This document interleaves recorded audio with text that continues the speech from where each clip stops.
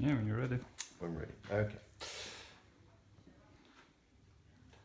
Right, this is a short demonstration video on how to configure a DIS CU for interpretation and then subsequently configure the interpreter consoles.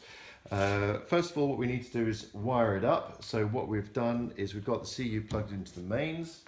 Then we have a single Cat5 cable, Cat6 cable coming out from the CU, and we have that then running to a junction box. The junction box is then it daisy chains onto the next junction box and to the next junction box. So there's one junction box in each interpreter booth, and then from the the output of the junction box then goes to each interpreter console. The reason for using the junction boxes is that should we need to replace an interpreter console, we can do so without disrupting the other interpreter console in the booth and also the subsequent booths connected via junction boxes. So I'll plug that back in again. So once you've done that, got that all set up, then we switch on the CU. Now the CU will take a few moments to boot up, and you'll see some flashing lights on the interpreter consoles and microphones that you have connected to the system. And what we've got to do is, once the system has booted up, we will configure the number of languages and the number of booths that is on the system. The display will change to its menu settings at the moment. At the moment you can see it's undergoing unit registration. Once it's finished, that display will change. So we wait a few, and that can take anything up to a couple of minutes.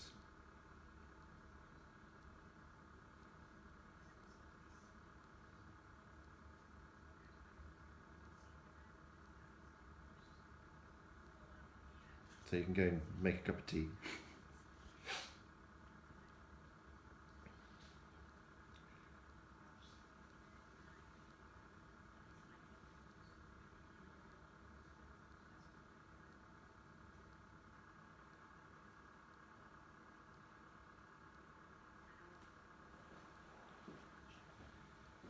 We'll edit this bit out. There we go. Right, okay, so we've now gone to the menu display, and we have audio control, delegate setup, interpreter setup, ambient microphone, units info, RS232 setup, configuration, license information, firmware information, and then we're back to audio control. So what we need to do today, we're doing interpreter setup. So we push the button to the side of interpreter setup, and we have number of interpreter channels. So we select that. We've got, you can have up to 32 on the system. It's showing 3 at the moment, but I want to actually only have 2. So I enter that again. That then highlights that, so I can then adjust that down to 2. And then we enter that. That's then 2 languages. We're going to be setting it up today for English and Arabic, just for the fun of it. So we then go back to menu, and then we have language setup. So we select language setup, language setup. So channel 1 is already set to English.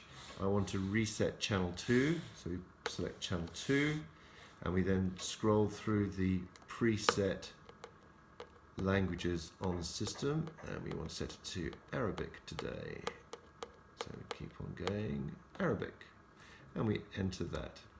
Okay, menu button again to go back, booth setup, booth 1, set to channel 1, booth 2, set to channel 2. Now there's a bit of a concept that you have to get your head around in this system, insofar as that both English and Arabic will be supplied by the same booth, because when English has been spoken, the booth will output Arabic, but when Arabic has been spoken on the floor, that same booth will output the English. So in actual fact, booth 1 does not exist. You actually only start with booth 2. Okay, so that being said, we now go back to our menu. Auto floor, auto floor is on. Auto floor means that when the interpreter switches off their microphone, the floor language automatically gets broadcast on their channel. So that's fine. Menu, interpreter lock, that just prevents one interpreter from locking out another. Channel display, so we can set the channel to display either the language or just a channel number. So you can just do 1, 2, 3 or English, Arabic, French. So we want to do language today. So go back to menu, menu, down again, and then we're back to interpreter channels. Right, so we can go back to the main menu. Once you've actually done your setup in this way, it's best to then go to configuration, select configuration, and save this configuration and press enter. Because if you don't do that, when you switch the system off, it will go back to the original settings, which may not be the ones that you require. So we're saving that now. Okay, that's done. Back to the main menu. Right, lovely. Now then, once we've done that, we now actually have to program the interpreter consoles. Unprogrammed interpreter consoles come up with this message here, Danish Interpretation Systems. And what we need to do to reprogram the console, we need to press B and B. So B and B, as though you're going to spend the night somewhere. Okay, now then, first comes up with your main menu here. You've got booth desk number, B language and B mode, version, communication status. If you scroll down, you then got backlight, AB switch, and mic activity beep. So we'll start off with booth desk number. So that works in the same way as the CU. You press the line to the side of it. This is booth 1, English OK, desk number 1 OK, which is fine on this instance. But as I say, English booth doesn't really exist because all booths actually contribute to the English channel. So what I will do is I will change this to the Arabic booth. So to do that, I then select down, up arrow. So it's now the Arabic booth, and we can now OK that. B language mode. Well, in actual fact, the B language is going to be English. So I'll do that, and we'll OK that. The other thing that we want to do is select the backlight, because it's always useful for the backlight to be on. So we select on, OK, and the backlight comes on. AB switch with mic on.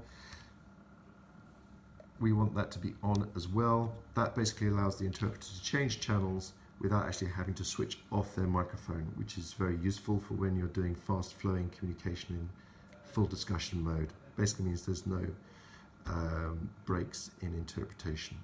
Okay, so we OK that. So that is now all OK, and then we press B and B again to get back to the interpreter console. So here we have now English is on the B channel, Arabic is on the A channel, and then here we have your relays. These relays won't be used in a system of this size. This is more for when you have larger systems. But what we do on a system of this size is we'll automatically set these all to be English, because to save anybody accidentally pressing a button and then thinking, oh, where's my sound gone? So all those are set to English, and then we go back to the floor language as well. Then we have to do the same on this console. So just to go through that process again, it's B and B. Booth desk number, it automatically sends what the last one was set to, so it has copied that system over and just made itself desk number 2. So we OK that. B language, we want to set to English, so we OK that. And then we want to go down to the backlight, so we switch the backlight on, OK, and AB switch on, OK. That done, B and B. Then we move these to English to prevent finger trouble from giving us any issues. Okay, and back to floor. Once you've got your interpreter console set up, again it's best to save the configuration on the CU. So if we go back to the CU, and we go to menu, configuration, save configuration, enter, and then that saves your config.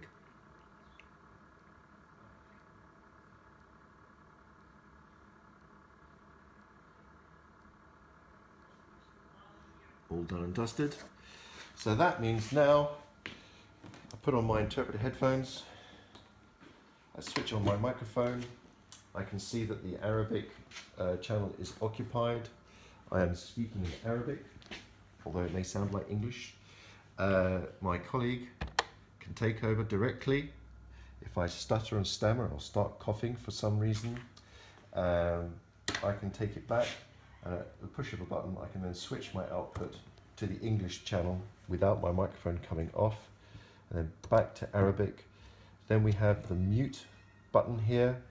That mutes the microphone for the interpreter, so if they want to have a drink of water, question their colleague, have a cough, or do something else like that without actually releasing the output channel, then they can do so, and they can relay off anybody they want to hear, and then that's back to floor. Volume control, bass, treble. If you look at the console, you'll see that the left-hand side is listening, and the left-hand side is listening, right-hand side is their language transmission and their microphone control.